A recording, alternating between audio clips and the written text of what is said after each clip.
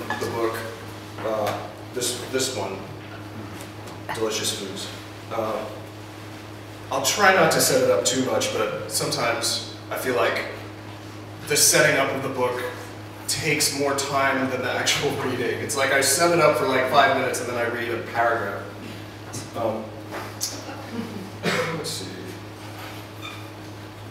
I think the passage is on page 72. For those of you who don't know, Delicious Foods is the story of a mother and her son who get embroiled in a kind of debt slavery scam,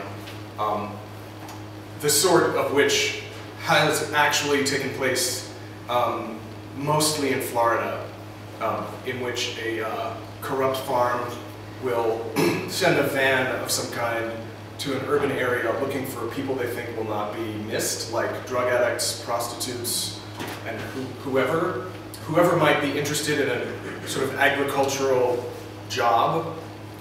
They tell them all sorts of, fancy things about how great it's going to be, and then, once they get there, they gradually discover that they're slaves for all intents and purposes. They're told that they owe a lot of money for the bride, and then for the accommodations, and then, there's a company store where they jack up the prices. Anyway, Darlene Hardison is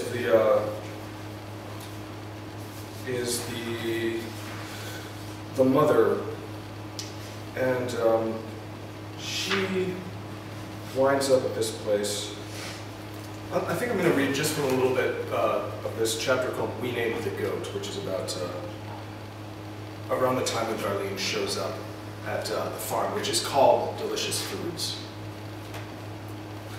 And this chapter is written in the voice of a character named Scotty, who I think Rachel just spilled the beans about. Scotty is, for all intents and purposes, the voice of crack cocaine embodied.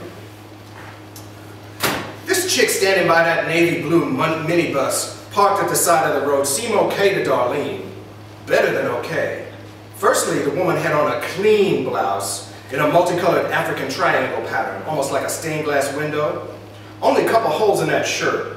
Same with them acid wash jeans and them skippies on her feet. The minibus seemed sort of new, mostly.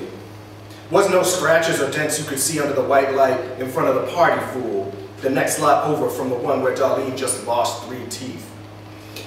The minibus tires was all waxy shiny, the hubcaps too. The sliding door slid open smooth, and you could smell the plasticky new car odor inside, even from a couple feet away. Them windows be shining, them seats looked like they could actually bounce. And when Darlene led sideways around the woman and peeked inside, she could tell the brothers in the back was comfortable. The lady, said her name Jackie, started in like some direct marketing TV huckster, talking fast about this place and this job that sounded real good, and that Darlene and I should go with her. A wet jerry curl went sproing on her head, then it gone partway down the back of her neck, with the hairpins pushing the sides above her ears for that business casual look. Darlene ain't concentrated on nothing Jackie said, though, because she said more than need be, the way people do when they already decided that you're going to turn down their pitch. While we listening, Darlene had to plant her feet to keep from shouting with joy, even with all that dried blood caked up in her nose and gums and them scratched up knees. Sound like this lady had a job they want to give her, without no interview or nothing. Hard work, but good work. No more trying to sell her body and getting stabbed, or this refers to another earlier scene, or having to watch no shame-loving Cajun get busy with no melon. Now you have to buy the book. Jackie said, the company's associates do agricultural work, harvesting a wide variety of fruits, vegetables, and legumes. She actually said them actual phrases like it's out of a book she ain't never finished reading herself. Darlene grown up doing that shit in the first place, so she got lonely for her childhood. On this job, she gonna be picking fruits and vegetables like she an innocent little girl again. Jackie also made the farm sound like the kind of place where Darlene and I could go together and wouldn't nobody stop us from hanging out and doing our thing. And that seemed so perfect, we wondered if we might have made it up ourselves. An image come up in Darlene's mind of a bodacious-ass horn aplenty that had all kind of green and red peppers and shit spilling out, bananas and carrots and grapes and whatnot, and everything be cold, crispy, fresh and wet with morning dew on account of just being picked. In her head, somebody snapped a carrot and they sprayed a little bit of mist up into the air. Darlene said to me, "See, Scotty, the book works. I put positivity and love out on my antenna and the universe sent it back to bless me." Jackie said, 3-star accommodations. She said, Olympic-sized swimming pool. She said, recreation activities, competitive salary, vacation. Then she showed Darlene a picture of some condo-type complex with a motherfucking kidney-shaped pool smack dab in the center. Then Jackie topped it off with benefits, healthcare. "We got a dentist that could help out with any problems you might have," Jackie said, looking at Darlene's mouth, "as well as daycare. To be honest," she said, "the pay ain't super high, but we offer our workers a salary above minimum wage, the competitive rate in the field." Darlene appreciated the honesty. Even better than getting a high salary was the feeling that you working with people you could respect, who told your ass the truth, motherfuckers you could communicate with. This here felt like the first luck Darlene had touched in the whole 6 years since she lost her husband, Nat. Above minimum wage. She thought she could reach up to that luck and stroke it, and the luck would go. Now, Jackie talked a long stream. You couldn't dip in your damn toe. Girl had heart-shaped lips with brick-colored lip gloss slathered on them, and the edges were shining, sexy red plums. Her tongue always going somewhere when she talked. Sometimes she licked the corner of her mouth to keep it from getting dried out from all that talking. "Jackie, Jackie, Jackie," Darlene said every so often, trying to butt in to let her know how much she on board with it already, how much on board with it she already was. Jackie's eyes still ain't said nothing. They could only say, "The deal, the great deal, the wonderfulness of the deal." She acted jittery, and I knew why. I recognized her as a... "May I call my son?" Darlene asked. Sometimes Eddie say that Darlene didn't ever care about him, especially when it comes to the particular moment we talking about now, but she ain't never stopped trying to make sure she could get in touch. Eddie probably thought his mom loved his dad more than him, and that might have been true, but she thought about Eddie all the time. Love's a mother to start with, so when some of the bitches start fighting over who loved who more and trying to say that this action you done today got to line up with that verbal statement from yesterday about how much you loved somebody, and they pull out their loveometers and start measuring shit out to infinity, I get pissed. Me, I think people could love me or somebody like me and still show their obligations to the other people in their life as number 2 and 3 and 4 and so on down the line, and it ain't no thing. When Darlene asked about calling her son, Jackie got activated again. "Of course you could call your son," she said. "We'll let you use the phone when we get there, free of charge." Jackie be showing off the open door of the minibus with her hand like she know the price is right, and Darlene figured she could hear the sucking of pipes and popping of rocks in there. The darkness and the tinted windows had kept her from seeing much, and in them days she always hearing rocks in the back of everything, anyhow. I said to Darlene, "I know these folks. I approve. Honey, get the fuck in before the people out in them bushes behind the party fool who be listening to everything we say find out about this terrific opportunity and try to come with us." Darlene said yes and jumped over to the minibus without no reservations whatsoever.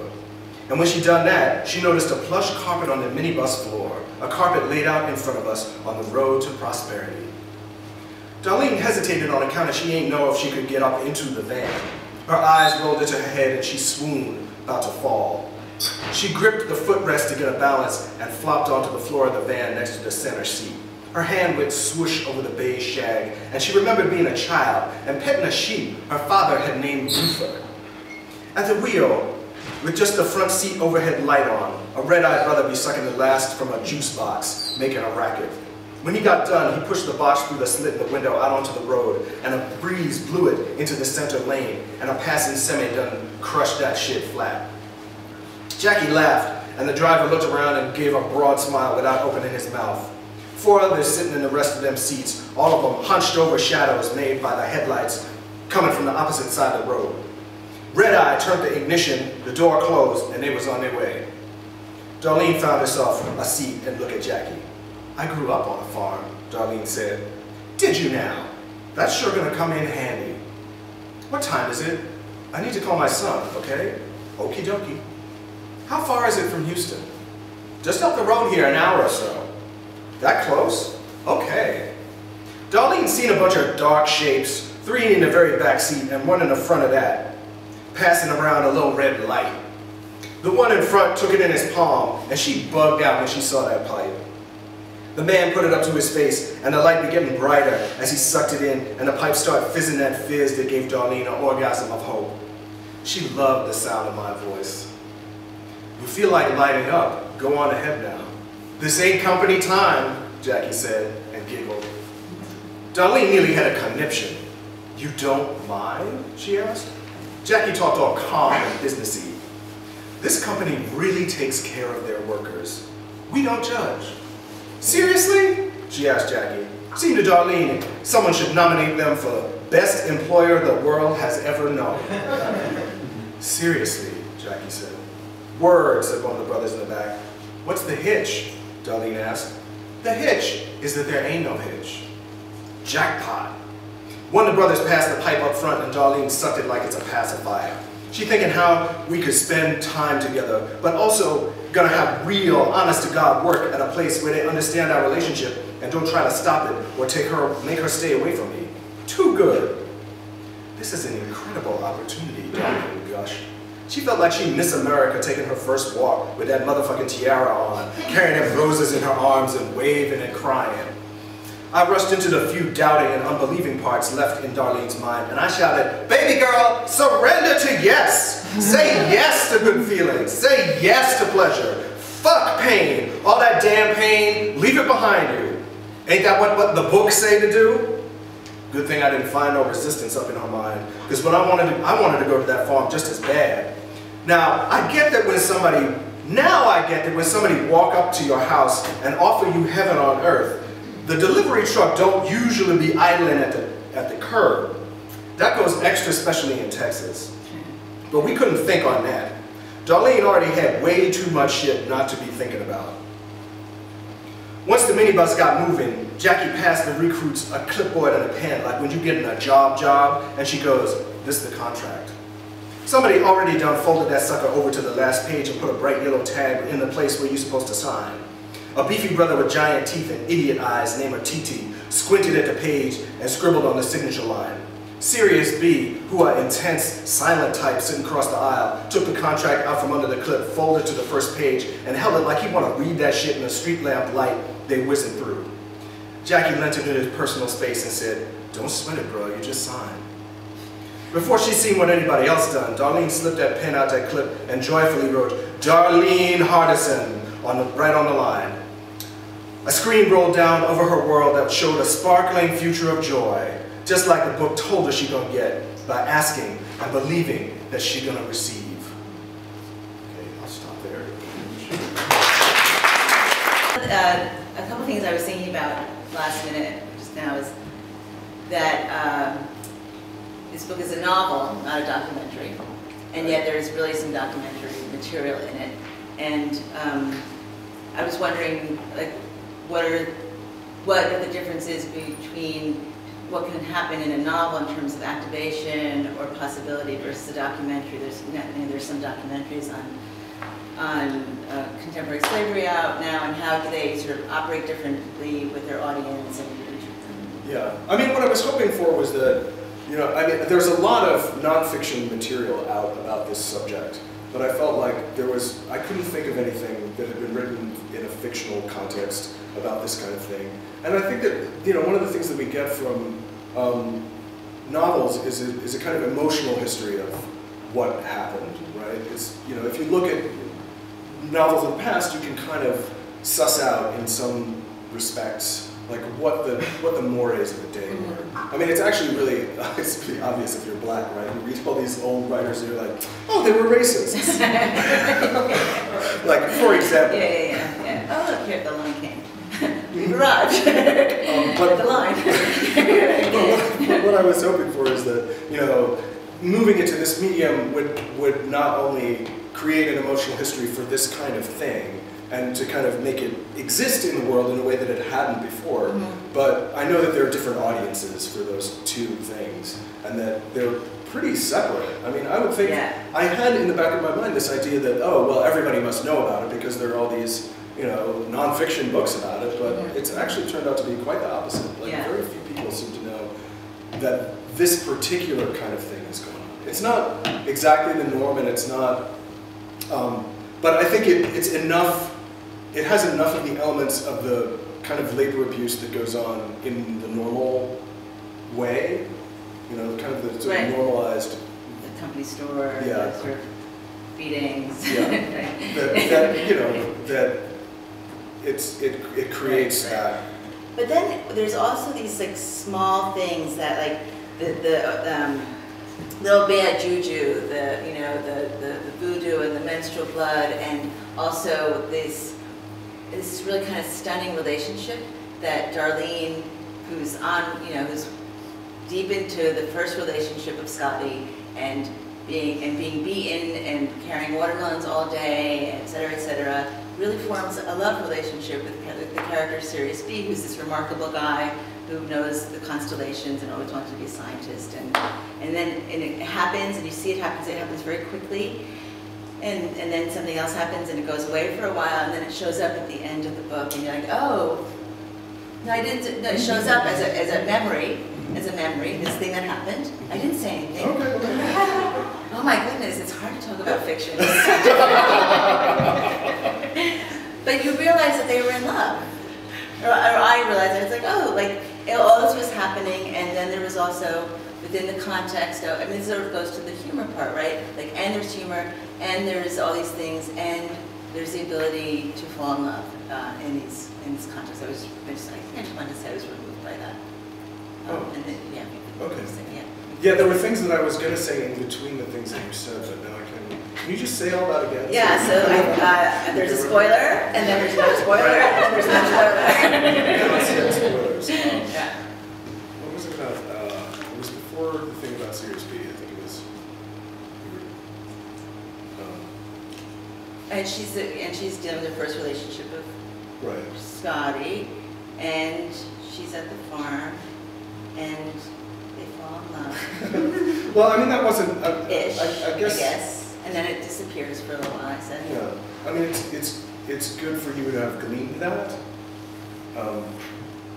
Because it wasn't necessarily something that I was imagining to be that important. I mean, in a certain respect, it is true that is what happens. Yeah, I think I'd bring it up because in the days following, like it's a big book. Like I said, you enter it. It's a world. The characters are so compelling, and their voices are so strong, and sometimes their voices change. Like there's this scene in which Darlene sort of exits her online engagement with Scotty and sort of raises above it and sees it all, and then her voice changes. And all of that is just so compelling. And then in the days afterwards, I was really taken with those kinds of details, right? The things that are a little bit side, and like, this crazy scene where she comes upon someone doing, this magic with her menstrual blood. Oh, right. And it's like not necessarily directly related to the main thing, but it's this incredibly vivid, crazy scene that sticks in your head. And so I guess this is my way of bringing up those kinds of things. This is one of those moments at which that is one of the things that was actually drawn from an account the original account that made me want to write this book. Oh. Apparently, one of the things they were doing, I don't even know why. It just doesn't even seem, it doesn't make any sense to me that they would feel the need to like perform like acts of voodoo on these people that they were already keeping on the farm with. But apparently that is actually what this woman said that was happening at this place, that they were doing all kinds of like magic with their menstrual blood to try to keep people on the farm. It was just like, but it also inspired me to move the whole thing to Louisiana, because I felt like there was something in that idea of people putting curses on each other that I wanted to kind of take seriously. And specifically like the idea of discrimination and racism being a kind of curse that even though everybody knows it doesn't work and it's fake, right? But well, why does it work? Right. It's like a weird kind of magic that's one kind of body does on another kind of body, right? It's like, Yeah. And yet it seems so intractable sometimes. That's amazing. But I wanted to explore that, like the idea of people putting curses on each other in a way that was like embedded in the book. Yeah. I mean, it strikes me that this is probably also something that happened in slavery in the 1600s, from the 1600s on as well, right? I wasn't there. But I was just reading, because I'm reading Lose Your Mother, and she talks about all the soporifics and all these kind of herbs that people were given to forget. Right. There's probably some sort of spelling that goes along with using traditional things as well. Right, but the white folks' magic works a lot better. See, there's a passage in the book that's something like, you know, if white people put a curse on you, then you're up to your eyeballs in like lawsuits and, you know, stuff you can't get out of. Like, all this crazy shit. But it's similarly voodoo-like, except that it works. Yeah, the law on your side. Yeah. And I mean, that's another thing about, you know, the fact that people can say these words that are like magic spells, that, you know, because everyone believes them, they have weight, right? I mean, the law is pretty much voodoo.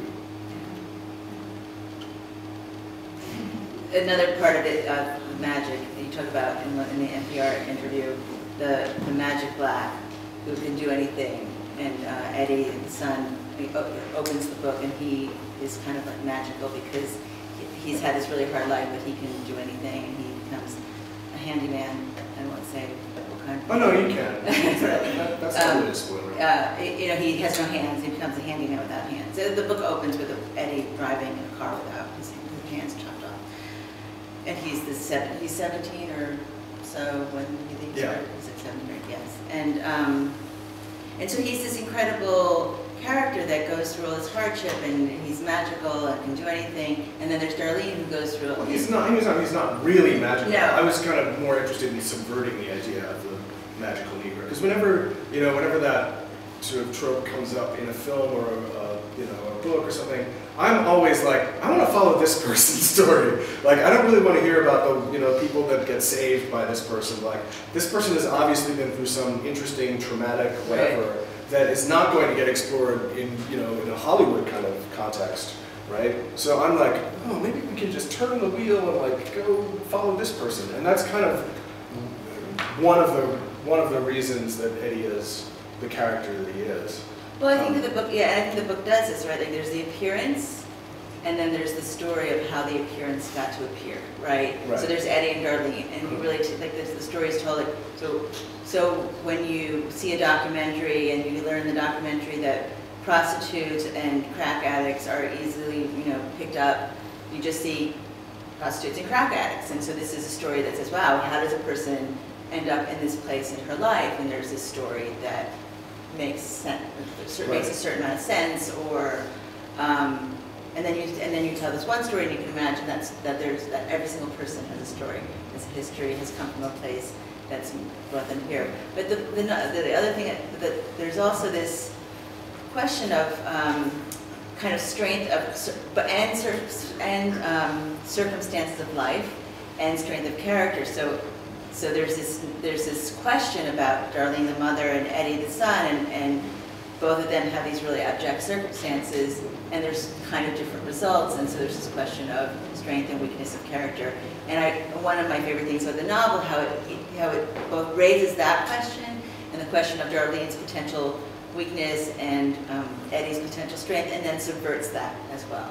Right? There's this, I won't say how it subverts it, but maybe you could talk about subverting the notion of strength and weakness of character and that problem. I'm not sure where to start with that. I mean, I think that it really has more to do with my desire to make characters feel more like human beings and less like ideas, right? And I feel like the way to do that, for me anyway, is to make them inconsistent, more or less, right? To find something about them that seems sort of, elemental, and then kind of turn it around in some way, or like show you a different side of what that character is supposed to be like. Or even have them, like Darlene. Darlene doesn't really ever seem to know, she doesn't really have any sort of ability to look at herself and what she's doing. And I feel like a lot of what where the book goes with her is that she ultimately begins to see herself in a way, and the consequences of her actions on other people in a way that she had not ever seen them. And I guess that, I mean, a lot of people are like that too. I mean, a lot of people who are drug addicts, you know, who've had like substance abuse problems have that issue as well. It was because I was watching a lot of intervention. Oh, was that, I was going to ask you that, because I think probably a lot of people ask me about research with American slavery, but I actually found your research with drug addiction really, really compelling as well, so it's interesting. Well, there was that. I mean, I've also known people who had substance abuse problems as well. Right, so sort of intimate friends, but also, yeah. Yeah. There's something about it where, I mean, just the voice of Scotty is so, so strong and known that I think this is an intimate relationship, either from research or from knowing people that, you know, that the sort of the substance of your own knowledge was as clear in that as it was in the structure of how. Oh yeah, I mean, I think they just kind of came together in a way that was not, it wasn't like formed already. It was kind of like I had this voice and I didn't know who it was. And I was just kind of enjoying writing it, and I decided at a certain point that Darlene was going to be a different kind of character than she started out. But I still had this voice, which didn't really represent her in the way that it was supposed to initially. Darlene was supposed to be, it was kind of going to be like, you know, this is a very close third person on Darlene, and Darlene was maybe going to be a little bit closer in character and in personality to Scotty. But I decided to change that for various reasons, but I still wanted to write this voice. And so I ended up asking myself, well, who is actually speaking if it's not Darlene? And the answer came to me that it was the drug. And I mean, it's not as if there's no precedent for that, right? It's like, you know, people often say like, oh, it's the whiskey talking, yeah. right? Or like, oh, no, it wasn't me, it was the drugs. But in this case, to literalize that, I mean, I've had conversations with people who were my friend. I'm talking to the drug directly.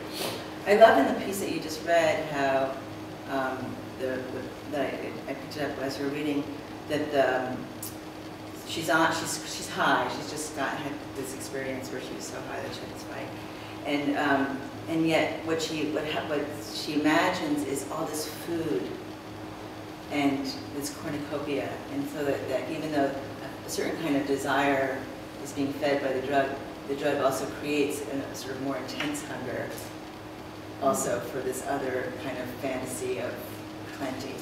Right, but it's a fantasy of plenty that's quite familiar, right? It's also, you know, every time you walk into the produce aisle of a supermarket, you see, you know, the little misters go off and you're like, shh. It creates this like fantasy land of beautiful vegetables or whatever, picked by slaves, but but nevertheless, like, I mean, that was kind of the, or like on television, constantly there's images of like, I mean, that last image of like the piece of celery snapping with all the like, you know, wetness flying off it is like, it's such a prepackaged image of like what your desire for sustenance is supposed to be.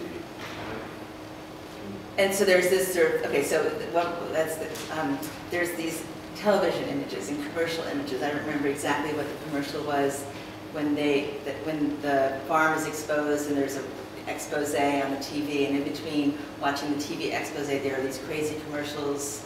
Tell me what they are. They're like for, I don't know, like things like, you know, fantastical getaways and things like this. I'm not remembering exactly the commercials that are in the book. But I was seeing like that landscape, right, between the farm and the crimes and the commercials and the crazy Disneyland that we're projecting, that we live in our malls and our highways, are somehow brought really close together in the book. I don't know if you have anything to say about that, but I think you just were talking about it. Well, I mean, they are very close together. Yeah. I mean, and it's very strange that we try to separate them, right? Right. Well, I think that's also the prison system does that too, right? There's actually a lot of work now. There's a big article now that I was just reading about about the United States participating in prison labor for like call centers and things like that, and selling that. I mean, we all know about this, but it's, more free labor. Yeah, so there's also that, and that's kind of slavery as well. And there's the New York Times is getting on how many black men are missing. Well, they're just missing. Yeah. We lost our black. Has anyone seen our black men? We lost. Yeah. I have one more sort of question that I got a little help from with James, but so one of the things that's amazing about James's work is that it's not autobiographical, right? And so there's like some funny stuff. Not obviously. Some funny stuff about God says no. Here's this really overweight Christian guy, and people are accusing James of being tremendously autobiographical, and so it's kind of funny. But so one of the ways in which which I think it would be, there's autobiography of your biography, but there's also a kind of thinking autobiography that is in the book, right? And you dedicate, there's a cover that is by Kara Walker, who's also a cousin of James's, and the book is dedicated to Kara and Clarenda McLeod.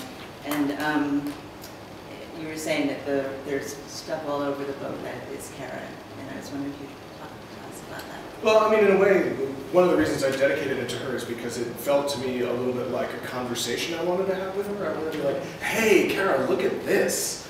Have you heard about this? Because, I've sat with her work for such a long time. Like, when she first started showing in New York, I was living in Soho, and she would come and stay with me when she was installing work. And to some degree, I feel like the methodology of the book is somewhat like drawing on her influence on me.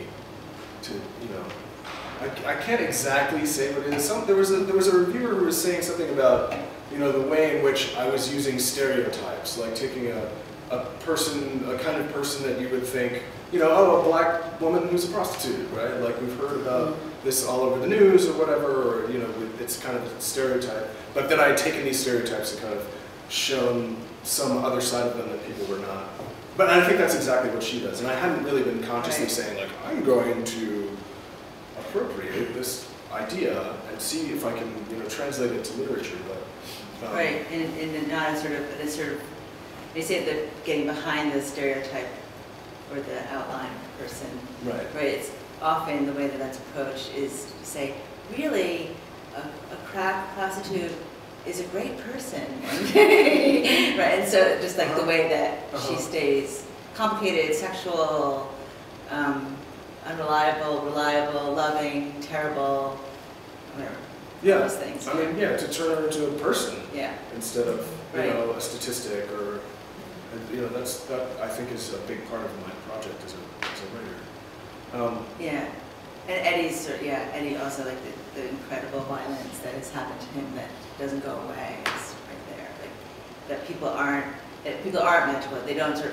No one really overcomes anything. We just maybe heal sometimes a little bit, or we make do. Yeah, and that's what you sort of there's a very gradual.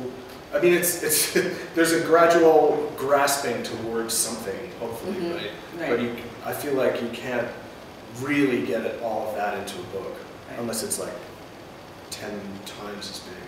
I did note. One of the questions I had was there's many things that come up. I know I'm drawing sort of a blank on specifics, but that not everybody would know, like blues musicians and you do a really subtle job of giving people just enough information, I thought, so that you don't have to go to Google. Right? I didn't ever have to go to Google, but it wasn't like I felt like I was an expert, but I was like, you can keep reading. Yeah, but some of it's made up.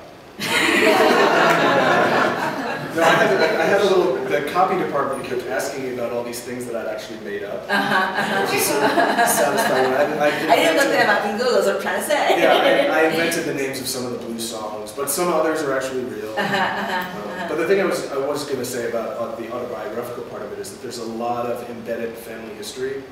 My grandfather has the same name as the bluesmen that William Walker was his name. I never met him, but so, and there's a sort of, I mean, I'm not going to go through. I mean, maybe I would call it abject and not necessarily grotesque. I can't necessarily explain my fascination with things like this, other than to say that it seemed to me that this was an incredibly grotesque story when I heard about it as a true story, right? Like the first time I heard about it, it was as a true, well, I mean, not the entire book, right? But the germ of it was that I read this account in John Bowe's book, Nobodies, which is a book that details a variety of labor abuses around the world. And there's this one story about a woman named Joyce Grant, who was a slave in Florida in 1992. And when I heard that, you know, the top of my head flew off, and I was like, what the fuck? What year is this, even? It just sent my head spinning into all different kinds of like, well, okay, the same thing is happening to the same people, the same demographic, in the same place. Now, what is time, anyway? You know, and is there something eternal about our desire to abuse one another in this particular way? Is there something about, or is it something about our system that makes it so that, you know, or is there something about power in general? Because I think, you know, this is, you know, as much as it's a book about discrimination and racism or whatever, it's also a book about power. I mean, it couldn't not be a book about power and be, you know, and be about racism. I mean, I think it's fairly obvious. But I mean, I think that all of those things are the sort of grotesqueries that we kind of live with without recognizing how much we live with it. I mean, I'd love to know, for example, like how many pieces of clothing in this room were sewn by slaves. It's not something we can actually know in the moment, but it's something that I wonder about.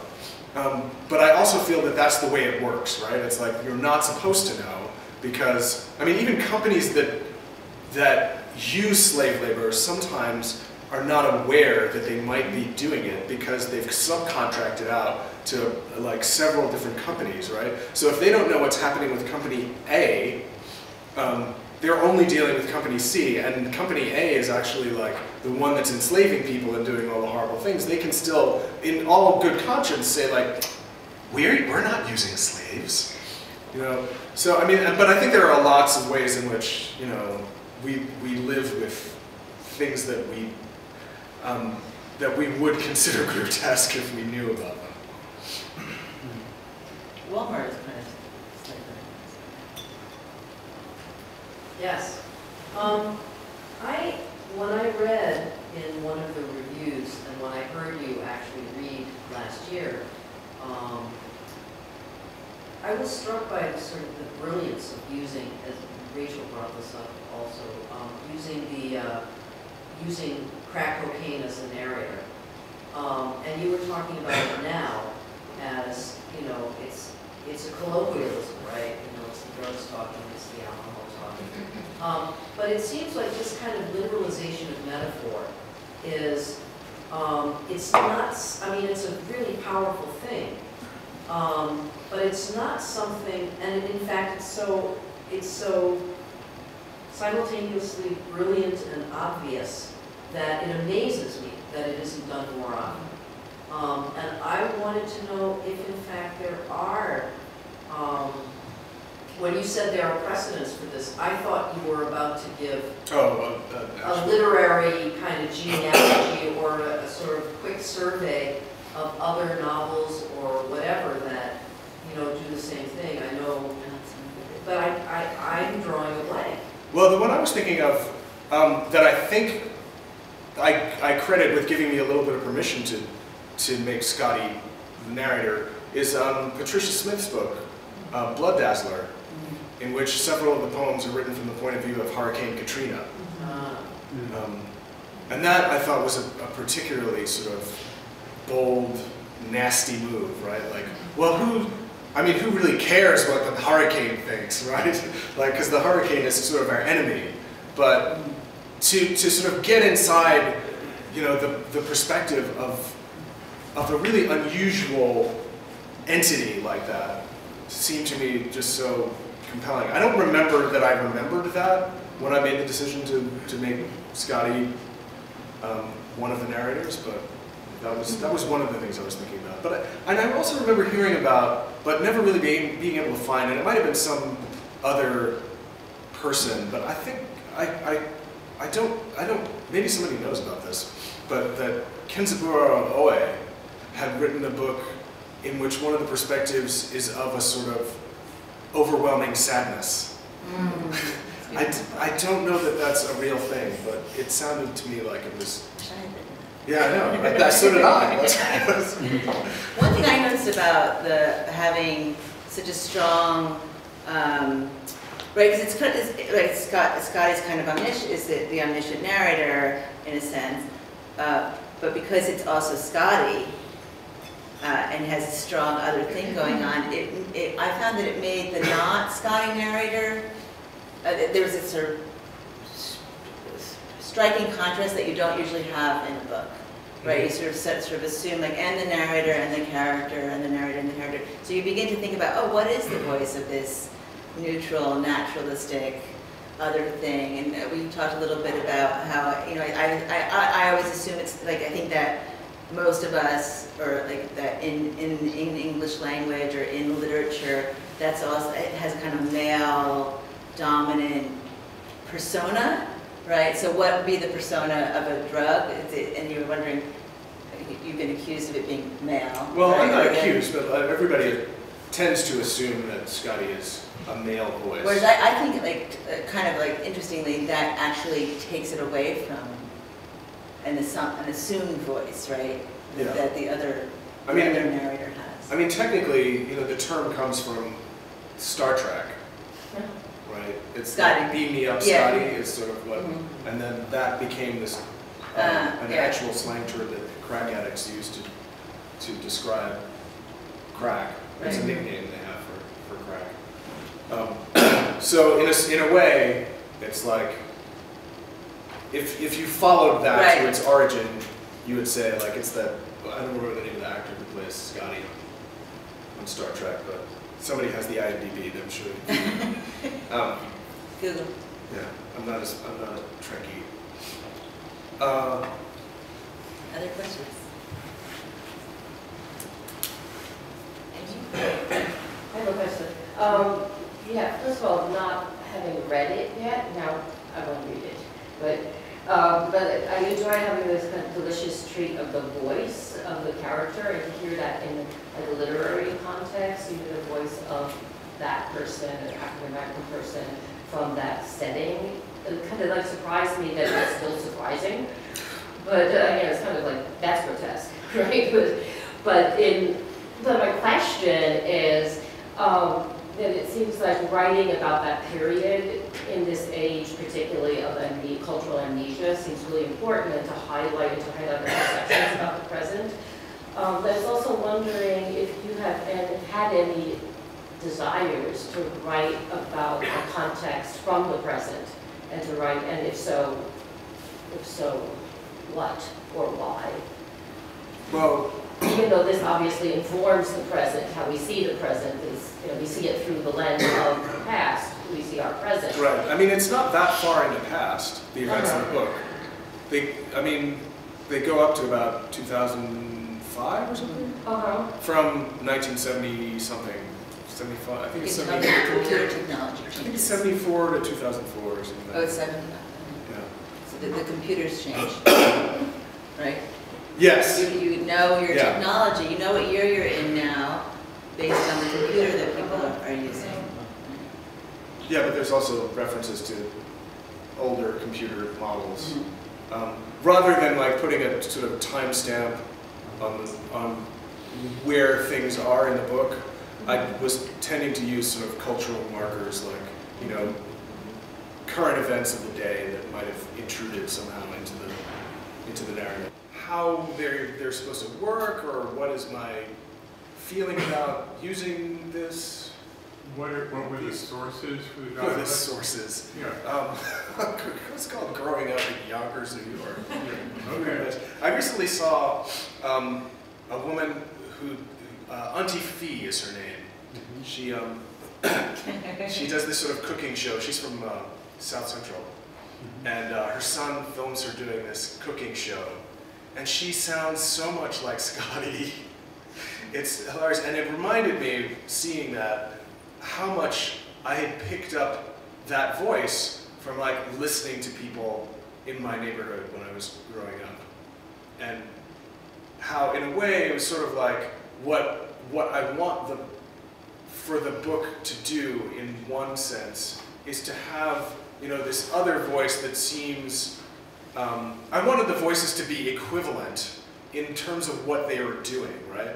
Like, I didn't want to suggest that because this is a vernacular African-American voice, that it can't do any of the same kinds of things that a literary voice is supposed to do, right?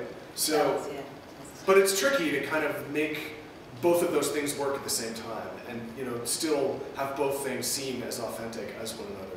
Right, so it's the second part of my question. That's really great. That's what I was interested in. Can I ask you something, just one thing? Can I ask the second part of my question first? Sure. So I might forget.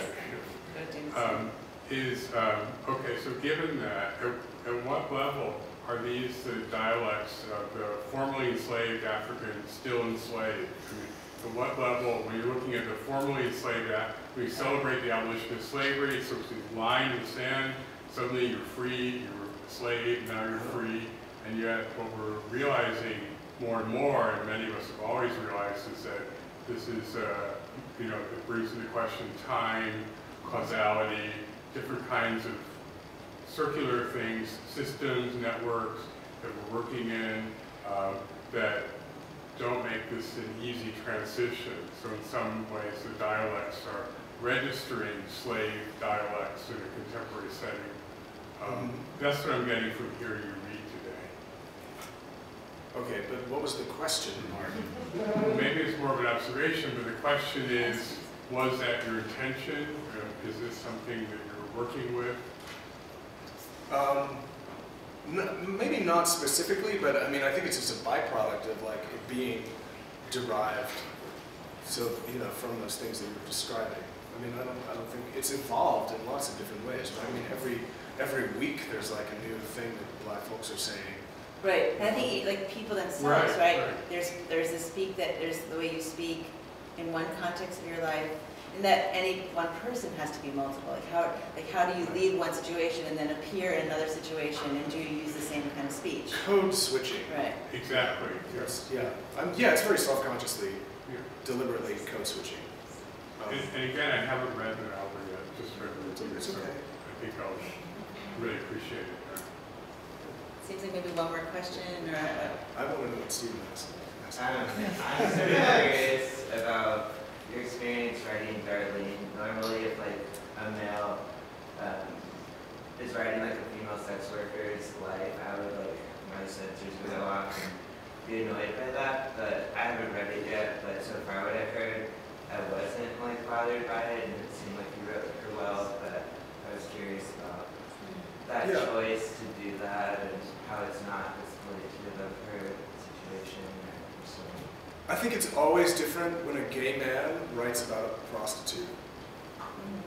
I have no interest in making her a sex object. I have no interest I'm just interested in her humanity, right? So I also knew that I was treading in the exact territory that you're talking about. So I was like, okay, how can I make this interesting and real in a way that I've never seen it be interesting and real. And one of those ways was like, I decided that she was a really bad prostitute. Like, she wasn't any good at it, right? She didn't like it. She was doing it for a very specific reason. I actually was kind of like, because it was part of the story that it was often part of the stories that I read that were non-fictional. I felt that I should deal with it in some way. And I was ambivalent about doing it in the first place. But I felt like, you know, just making her a real person, I mean, I think that's always the way to approach your characters, right? Just try to make them as real as possible. And, you know, and don't bullshit yourself about what they are, you know, what they're doing, as opposed to who they are. And thank you, by the way. Yeah, she's awesome. That's great. Right, it's I think that's perfect. Yeah, thank you.